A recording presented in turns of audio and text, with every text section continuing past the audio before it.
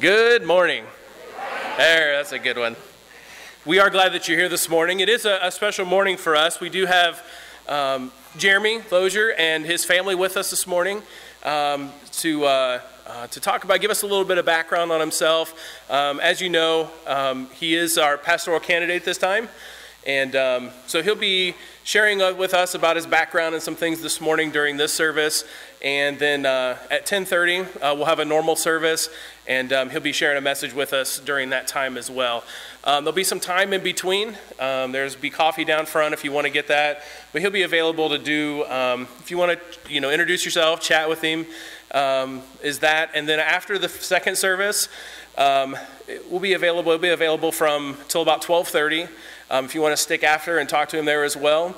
And then this afternoon at 3:30, from 3:30 to 4:30, if you still feel like you want to come back and talk to him and maybe ask him some questions and those things, you can come back then as well. We want to give you every opportunity to be able to get to know them a little bit and go from there. We'll take care of some announcements and stuff here real quick. Already went through most of that. Next week, we will have a specially called business meeting at 7 p.m. And you see the last one there as we begin to resume normal services. We'll need volunteers for Sunday school. And this morning we do not have any of the Sunday schools, except, don't have any of them, right? Okay, none of them are happening at this hour. So if you do need a nursery, there is one in the basement, and you can take advantage of that there. On the back side with a prayer request, I did get a call yesterday. We were here at the church, and Harriet Zartman had called, and if you got the prayer chain yesterday, Mary Lou Haney, I don't know really any other details other than she had a serious stroke, and to continue to pray for that, for her and for Lynn. She has to make some decisions and kind of navigate through that. So pray for her. Carla, we got a text earlier this week that her surgery went well. They thought that they had done everything they needed to do. I think it was about a 14-hour surgery if I calculated it right. So that's always so amazing to hear that your body can handle that and that doctors do that and that, God just watches over all of that. So if you look down the rest of those, continue to pray for them. There's some pretty serious and some pretty urgent needs on there. Does anybody have anything they need to add? We need to add to this. Yeah. I'd just like to update everybody on my dad. Okay, yep. Surgery went well. I asked him Thursday how long he was on a liquid diet or when that ended, and he said, that's 4 days ago. He's restricted to soft foods and those follow-up, but he said that he's eating, even though he's restricted, he's eating things now that he hasn't eaten for months or years at this point, so he's blessed. Okay. So if you didn't hear that, Pete Zimmerman, which would be Blair's dad, had surgery. That went well. It's still going well. He was on a liquid diet. He's been off of that and now eating some soft food and recovering there. Had some issues with his stomach. So continue to pray for him, but definitely a praise there as well. Anyone else? Rosalind had her surgery this week. Yes. It went well, but she may be having another degree for her kidney. Okay. She's still in the hospital and Okay, that was Rosalind Walsh, which is Eric and Ty's 4-year daughter's number 3 on the list. She had surgery this week, and it was a good surgery, but she was just saying that they may have to go in soon and take out her other kidney. So some difficult times there, but a praise for that surgery that went well there. Anyone else? Yeah, Lynn. Okay. Okay. Yep. All right. Okay. Well, let's pray, and then we'll invite Jeremy up, and we'll listen intently. Don't give him too weird of eyes, but we'll go from there. Heavenly Father, Lord, we are thankful for this day. We are thankful for this opportunity to get together, and Lord, this is a different day, but it's an exciting day, and I just pray that you would be with each part of this morning. We thank you to know that you are in control of all things, and we know that you order all things and that you hold them all together, and we thank you for that. I just pray for those we talked about this morning that are on our list, that aren't on our list. Lord, we know there's a lot of need, and Lord, we ask you for, we petition you there, and for doctors and for health and for surgeries and all of these different things. But Lord, we thank you and we praise you for the things that we know you're in and that your hand is always a part of. Lord, we thank you for the successful surgeries. We thank you for the healing. We thank you for all of those things that you do. And God, I pray for, again, this morning, and for those around the world who aren't able to do what we're doing here in the same way that we're doing it. But Lord, I pray that you would bless them and encourage them. Lord, that we would be faithful in praying for them. I just thank you for this in Jesus' name. Amen. So we do have Jeremy this morning. He'll be coming up and talking a little bit about his background and his family and whatever else he may have.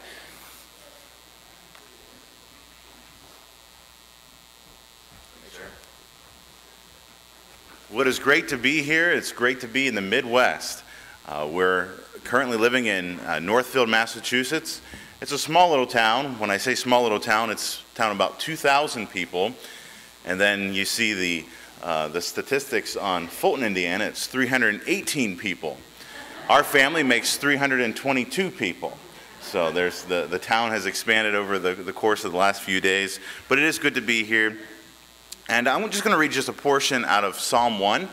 And as we talk about just what God has been doing in our hearts and in our lives. But Psalm 1 begins by saying, "Blessed is the man that walketh not in the counsel of the ungodly, nor standeth in the way of sinners, nor sitteth in the seat of the scornful." Now this psalm talks about what it is to be a blessed man, a blessed individual.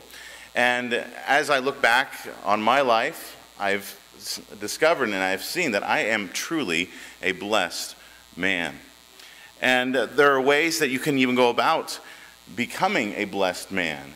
And go about ways as you follow through this psalm, talking about walketh and not standing and not sitting in the seat of the scornful, and how you reject negative influences and how you receive positive influences. And as the psalmist proclaims, to become a blessed man. And many times we think, well, I have this, I have a new truck, I have a new car, I have a new van, I have a new house.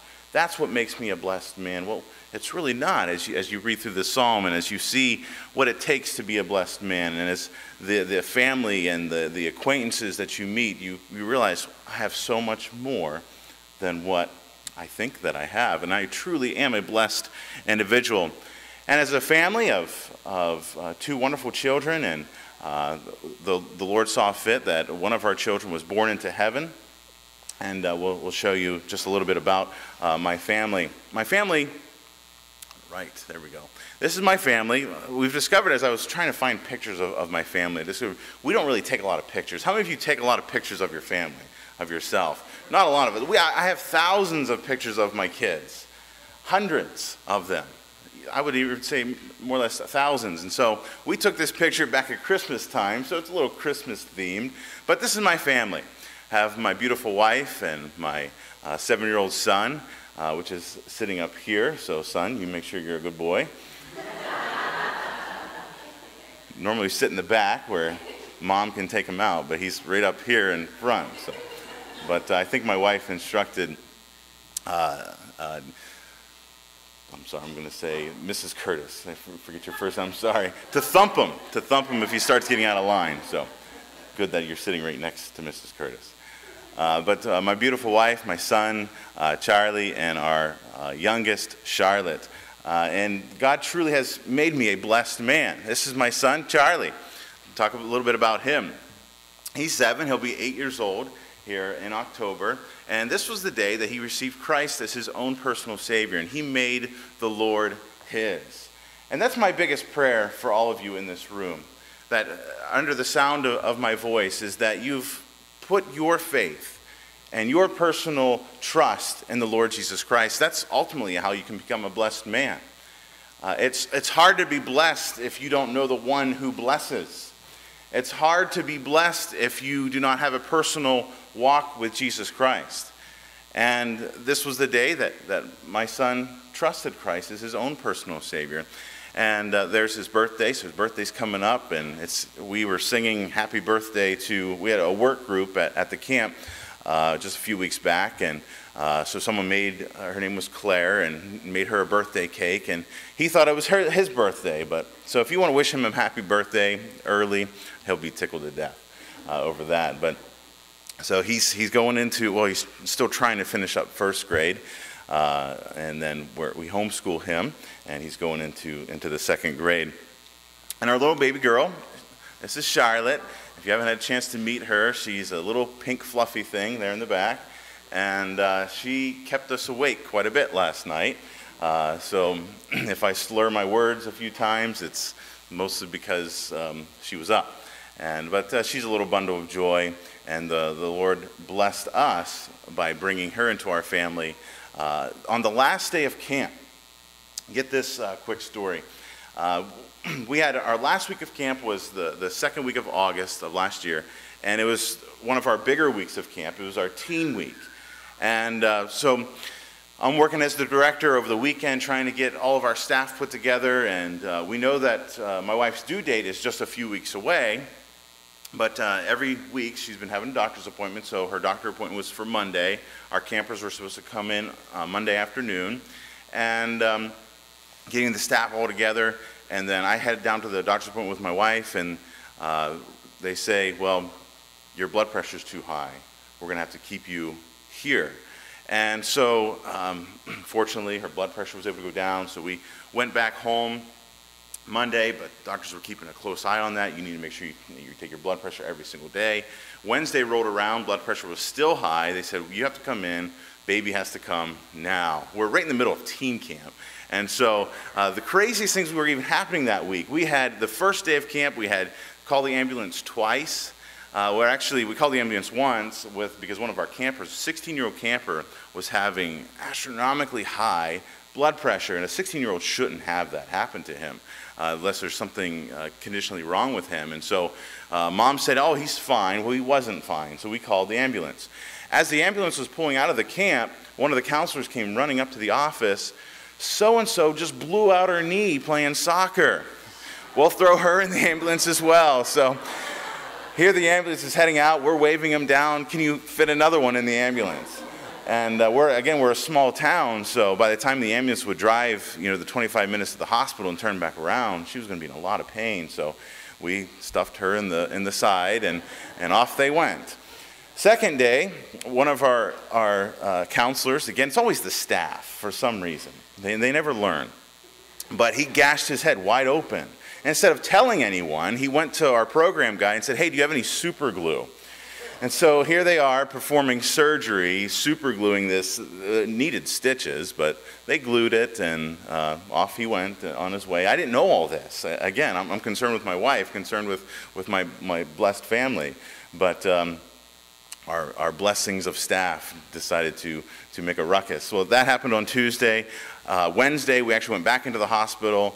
They start the inducing medication, and Saturday, little Saturday morning, 1 o'clock in the morning, our little bundle of joy, and she hasn't slept since. So, but anyway, and then one last thing on Friday of that same week, I received a message from our police chief. And said there was a guy, they arrested him, and he beat up the police officer and took off. And they were trying to book him in the office. He was handcuffed in the front, beat up the officer, and the only officer in town. And he went running, and there was this manhunt looking for him. And so Friday nights, we always have this tradition. We have a campfire and testimony time. And so I'm in the hospital waiting for our little girl to be born. And I'm getting these phone calls from our police chief. I'm trying to call our staff. We can't do testimony fire right now. We don't want to be out in the woods because it's out in the woods. And we didn't want some convict running up on our testimony fire. But fortunately, they caught him in time, and the week ended very well. Our bundle of joy was born, and it's been a wonderful year so far. And then back in 2018, our little baby girl, Rosalind, Sophia, she was born into heaven May 5th of 2018. And through this trial, the Lord allowed us to be able to have that opportunity to reach out to other people as well.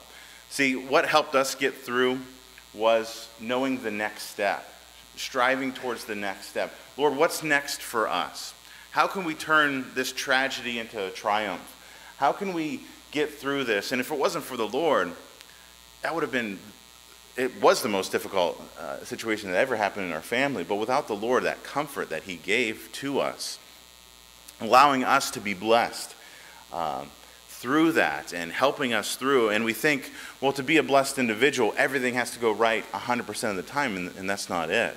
See, we can be blessed individuals by, number one, trusting Christ as our personal Savior. And number two, we can be a blessed man by having that personal relationship with him, by reading his word, by communicating with him, by talking with him.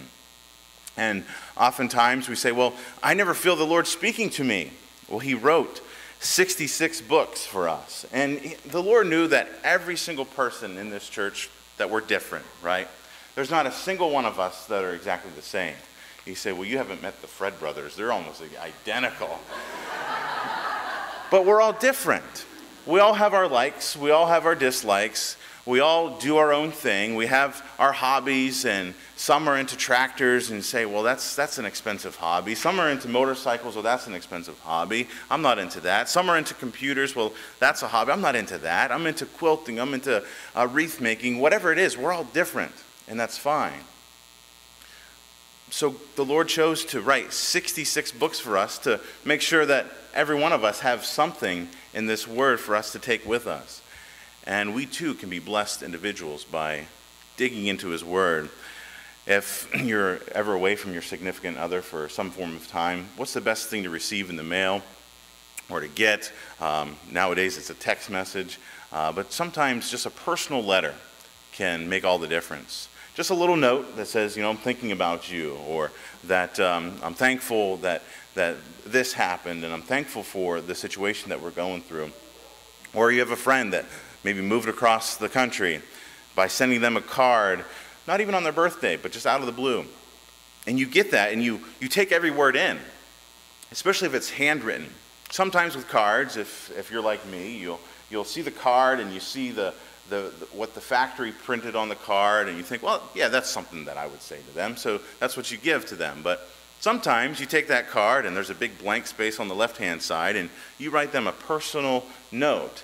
Oftentimes when I get those cards, I'll read that personal note much more intently than I would just read just what's printed on the card itself, because you know that it was personal to you. You know that they took time to think about what they're going to say, and well, that's our Lord. He used many different people in history. He used the Apostle Paul to write some of the epistles. He used Moses to write the law. He used some of the prophets, Isaiah and Jeremiah.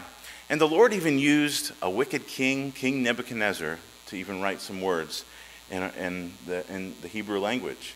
And he perfectly preserved them for us so that we could read them thousands of years later, and that we can pull some truth from it so that we ultimately can be a blessed man. The Lord's so good to us. The Lord's been good to my family. The Lord's been good to this church over the last many years to provide great leadership here. And so that's just a little bit about my family. And we're going till 10? Is that what we're going till? Or no, we don't want to go too late. Don't go past 10. All right. That was just the introduction. I'm just kidding. Again, sticking in the book of Psalms. Psalms, there's so much truth in it. No matter what is going about your day, no matter what's happening, there's a psalm for that. There's a verse in the book of Psalms. And this verse here is my life verse. I was a senior in college, or a senior in high school, and it was my 11th, 12th grade year. I wasn't really sure what God had planned for me. I was a believer. I trusted Christ. It was actually at a Christian camp, and through the puppet ministry. And I don't, if she was here today, I couldn't pick her from a lineup, but I knew her name, and her name stuck with me all these years. It was the Hayes family. They were a traveling evangelistic team back in the 90s, and they had puppets, and they had a puppet ministry, and so they came to the camp that my uncle started, and it was a small church camp. It was 1 week out of the year, and it was actually at his farm, And so we had the barn is where the junior age would meet, and they actually built a tabernacle where they would hold their church services. And so a few they made some dorms as well, but just block buildings and nothing else. And of course, they had a roof, and then outhouses as well. There was no indoor plumbing, nothing like that. So it was a good old-fashioned camp. When you think of when you go camping, you think, well, at least there's shelter over our head and there's an outhouse. And of course, it stunk. It was just not the most pleasant thing, but boy, it was a blast. I can remember as a child just loving that 1 week of camp, going to camp. And so there, as a young boy, I heard the puppets talking about a man named Jesus and how he came and suffered and died on the cross for our sins. And so I knew that I was bad. My mom and dad informed me of that all the time, that I did wrong things. And if we're all honest with ourselves, we continue to do those things. But praise God, we have a Lord and Savior who forgives us of that if we ask. And so I wasn't quite sure what she was talking about, or what the puppets were talking about. So I went up to Mrs. Hayes after the puppets said, well, if you have any extra questions, come up to Mrs. Hayes and she can go through them. And there she took the Bible and she opened it up, and I saw that I needed the Lord as my personal Savior. So time progressed. I went to a Christian school to about the 7th grade, and my mom and dad pulled us kids out of the private school and put us into a public school. And my brother graduated, my sister graduated, and in high school I went to both a VOTEC school and the regular school. And so, but in that environment, even though I was a believer, some of the friends that I made, they weren't the best influences. Some of the guys that I met, they loved to ride dirt bikes, they loved to just cause trouble, and I kind of want to be like them. And so, believe it or not, I had a shaved, buzzed head. I mean, it was buzzed. I mean, there was no hair on my head, and so I did that really out of the spite of my dad. My dad never. I always said, I'm going to shave my head. I'm going to shave my head. And finally, I did it one day. I put a hat on, and I was heading out of the house, and he saw that there was some slickness back there. He ripped my hat off, and I got in trouble, of course. So even through all that, my parents still loved me and prayed for me, and during those rebellious late teenage years. But it was actually back at that same Christian camp. It would have been the summer between my 10th and 11th grade year. Went back to that same camp, and I had a chance to be under the preaching, and God got a hold of my heart. There was that Thursday. It was the last day of camp, and God got a hold of my heart and saw that I shouldn't be hanging around those kind of guys. I shouldn't. And I still remember this day. It was an illustration of a Snickers bar.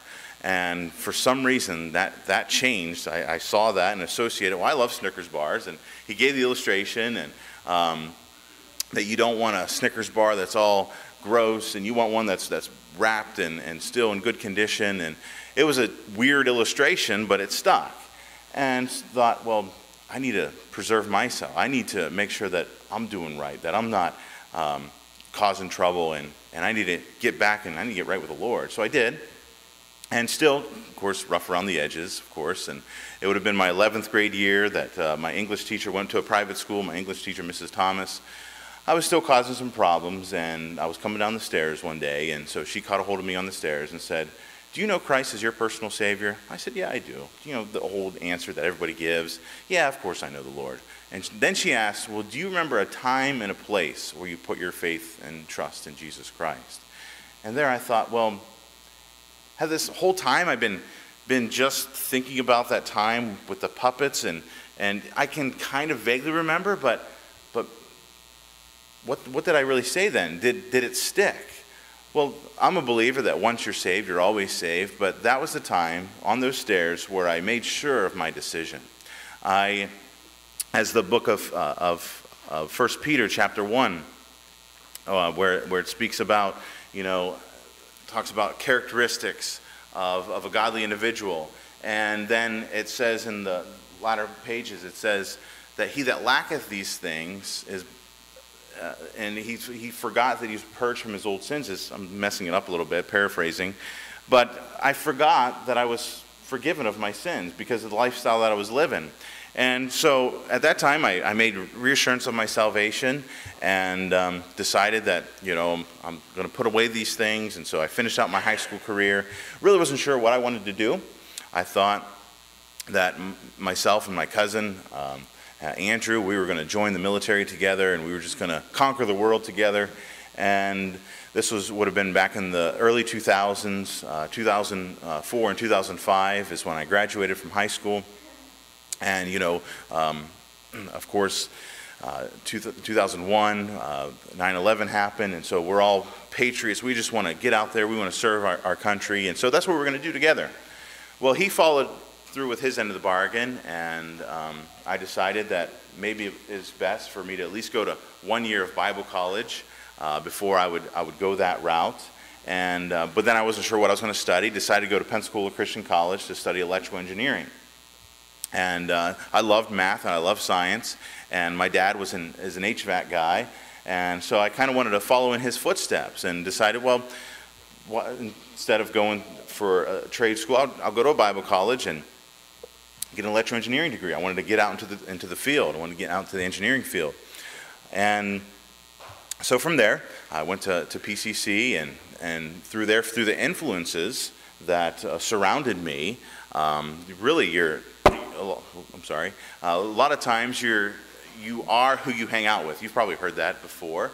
And so there I surrounded myself with good individuals. One guy's name was Jacob. Every single day we would go work out in the mornings, but before we would go work out, go hit the gym, we would spend some time in the Word. And he always quoted the verse, "Iron sharpeneth iron, so doth a man sharpen the countenance of his friends."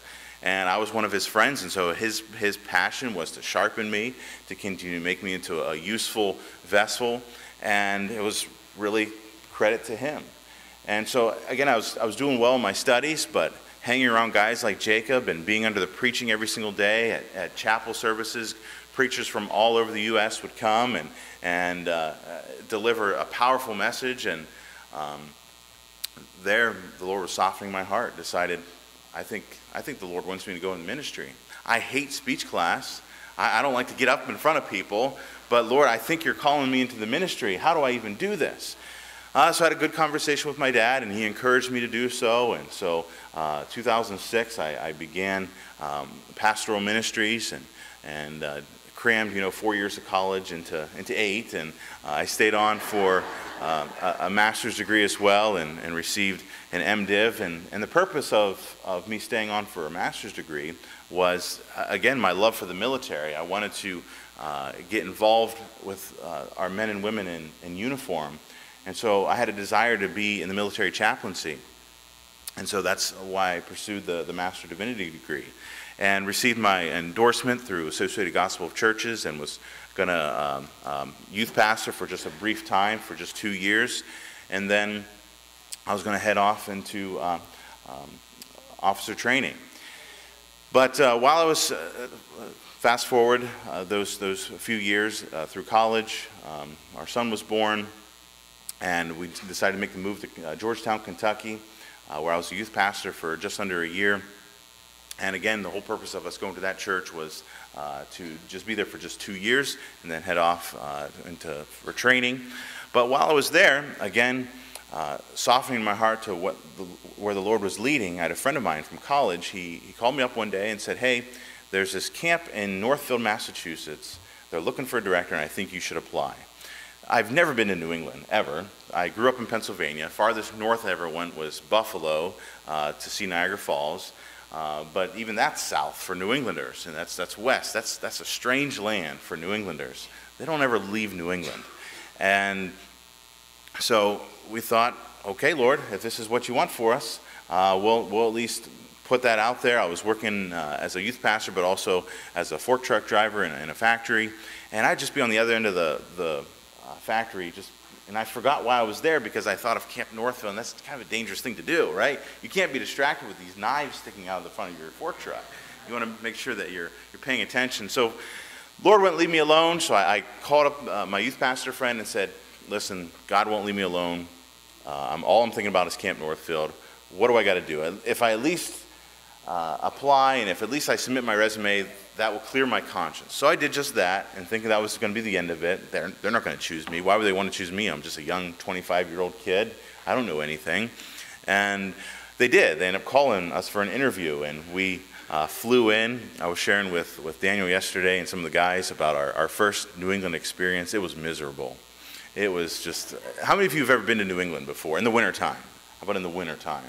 There's just snow. That's just no other way to describe it, just snow everywhere. And we're flying, we leave Cincinnati, we fly to Charlotte. From Charlotte, North Carolina, we are supposed to land in Hartford, Bradley, and you're looking out the window and it's just white out. And you can feel that the plane is about to land, the tires are down, the flaps are out, and we're just heading down, and then all of a sudden, we just take off straight again. We're like, we're so close to the ground. I think we were close. I couldn't see the amount of snow, but weren't we supposed to land? And then, if any of you have ever flown before, all you heard was, and thinking, what is he saying? And so the flight attendant got on there and said, for all those who didn't hear, we're redirecting to Albany. We're going to refuel and try again. And so we land in Albany, and our son was just a wee little baby at the time. He's been up all day long, and all we want to do is crash. And not crash. Wrong choice of words there. We want to lay our heads down. And so we take off again out of Albany, and we land again in Hartford, Bradley, and our first experience of New England was just terrible. And we had cold chili for dinner. We didn't eat all day, it seemed, and we went to a Wendy's, but they were closing, and all they had left was just cold chili. They didn't even make us a hot hamburger. But anyway, so we left the next day to head to the camp, and we just saw the charm, and we really saw the potential, what God can really do with those campgrounds. And I'm a big proponent of youth camp. I think it's an important part, not just for our youth, but also for our men, for our ladies, for our families. If you're looking for a family camp where you can just kind of grow together, a family camp environment is the place to do just that, where you're saturated with the Word of God. And so after seeing that and just seeing the potential of what God could do at a camp, we just again fell in love with the place. And so we've been serving there for the last 6 years, and this past off season, God got a hold of my heart again and said, "You've done what you set out to do here at Camp Northfield." It was a tough situation that first year coming into it. There was some disunity between the board and the director. The director left. The director had some mental health issues, and so he left the scene. And really hurt a lot of people, a lot of constituents that supported the camp. And so our task was to rebuild the camp, was to salvage those relationships and to get the support again of our supporting churches, and to do those projects that were quite difficult to do. And so we were to do that, kind of put a new foundation underneath the camp. We set up some new core values. We kind of did a little bit of a rebranding with the camp. And so the Lord used our board of directors. We've got a whole new set of board of directors, and then my family to do just that. And it wasn't a pleasant experience those first couple years, but as the Lord, again, being a blessed man, a blessing above more than we could ever ask, he did the work. We kind of just sat back, buckled our seatbelts, and okay, Lord, if this is what you want, we're in it wholeheartedly. And so we did a few projects that everybody said, well, that's just impossible. You might as well, there was one building, it just, even with a John Deere tractor, I know there's a big stripe between Case and John Deere. I don't want to raise a hands, who's for Case and who's for John Deere? Who's for whatever works, you know? But we could have taken our small little tractor and just pushed that building over. And so our desire was to see that building to be restored and to be used again. And so this past summer of 2019, we were able to flush the toilet for the first time in well over a decade. Got new water running to it, all new plumbing. And that you say, that's not a very big deal. But for us, I mean, to see what this building, what kind of condition it was in, it was atrocious. And so I took a video of it and everything and put it out on our Facebook page. And I made a caption like, some of you won't think this is a big deal, but there's finally running water in the boys' staff building. And that's kind of a picture of what the Lord was able to do with us over the last 7 years. Was we had to lift that building up. We had to put a whole new foundation underneath it. Then we had to drop it back down. It's not pretty to this day. It needs new siding. It needs new windows. It has a metal roof on it, so that's good. But at least the foundation is good. At least there's new electrical in it. At least there's new plumbing. So the necessary things are there. Just now someone needs to paint the siding. Someone needs to paint the trim. Someone needs to replace the windows that have been broken over the years. And so different things like that is what we felt that God was using us at Camp Northfield to do. And then again, at the end of 2019, part of my ministry as well as being a camp director was to pulpit supply.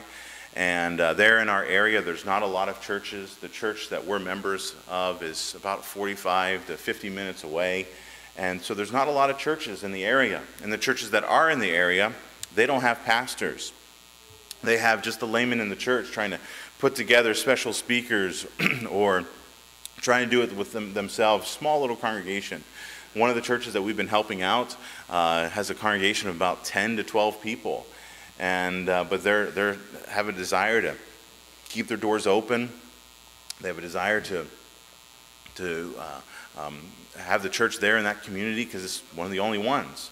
And so they have a heart to do so. And so seeing that, being behind the pulpit on a weekly basis, creating messages again for the people of God, the Lord got a hold of my heart. And I said, Lord, we need more preachers. We need more pastors in the U.S. I mean, Lord, look at all these churches here in this area that were without pastors. Lord, help me find pastors to be able to put in these churches. And then he said, well, why don't you do it? I said, Lord, I'm fine as a camp director. Lord, this is becoming easy to me. Lord, I'm putting together a staff every summer. I invest in them. I love them. I pray for them. Lord, why can't I just continue to do this? And then the Lord, again, just kept softening my heart, just like how he did in 2013 with Camp Northfield. He did that again for me this past year and said, there's churches all over the U.S. that needed pastors. There's pastors retiring. There's pastors leaving the field. There's missionaries leaving the field. We need more men out there to lead these churches. And so that's what we started doing. And then Bruce shared with you all back in January, a friend of mine that I met back in 2014, John Bate, he put a little blip on Facebook, and he said, there's a great church in Fulton, Indiana. They're looking for a pastor retiring, and just looking for a young pastor. And I saw that and just kind of ignored it, but just saw it real quickly. And thought, okay, Lord, there's another church in need. Lord, we need more pastors. We need more men out there. And so all I did was, I think I put in the comments, John, how far away is that church from you? And he said, just a couple hours. And again, just like in 2013, I just kept thinking about Fulton Baptist Temple. And so John reached back out to me and said, hey, I know some of the guys over there. Why don't you send me your resume? Why don't you send me your doctrinal statement, and I'll send it their way. And I said, okay. And again, just had that faith and that trust. Lord, you know what you're doing. So I sent it that way. And it wasn't a few weeks later, Daniel emailed me and said, hey, would you like to have a FaceTime conversation? And so I said, certainly. So I looked up you all, and I looked at your policies. I looked at your doctrinal statement. And again, we're here for you. We're here to love you. We're here to care for you. We're here to pray for you. And wherever we see this relationship going, we're in it 100%. And so just to the conversation that we had, we line up as far as practically and philosophically and doctrinally. And so we'll just see where this relationship is going. We had a wonderful time yesterday over at the McGrew household. And so Charlie had a great time swimming, and he looks exhausted today as a result of it. But we had a good time nonetheless. And we really appreciate the Midwest culture. See, in New England, you're at a friendly Walmart if you don't get cussed at. So nobody says hi to you. Nobody waves to you. It was our first night here. We pulled into the Airbnb that were over there, and thank you again for such wonderful accommodations. But the first night we were there, we had a knock on the doors about 8 o'clock in the evening, and of course, sun doesn't set here till about like 9:30, which is wonderful. See, way up in the northern hemisphere, sun comes up about 5:30, but even in the summertime, it sets about 8:30 or so, and then in the wintertime, it sets at like 4:30. So there's just, no wonder people up in New England are so miserable. It's never light out. And if it is light out, it's snow. And it's because the reflection of the moon off the snow. But anyway, there was a knock on our door. It was like 8 o'clock at night. I'm thinking, are the police here? Who even knows we're here? And again, we're not used to that. See, when we lived 4 years down south, and then we lived in Kentucky, everybody's always so friendly, and they just love you to death. But up in New England, again, it's the stereotypical. I hope there's nobody from New England I'm offending here. Anybody from New England before I continue?